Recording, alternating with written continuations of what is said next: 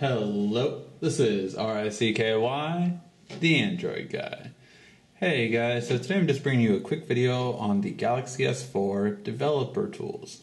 So developer tools are only for people that know what they're doing or that watch my videos, and so you can see how to use them. So this is how you get to it. So if we go to settings, and we go to more, when you first get your Galaxy S4, these developer options are not here. So how did I get them to appear? Well, I went to About Device, and I scroll up, and you tap the build number. So as you keep tapping it, it will tell you, tap like 2 more times, 3 more times, and then you'll become a developer. Now it tells me no need, developer mode has already been enabled, so I already have it enabled. But that is how you enable to view it.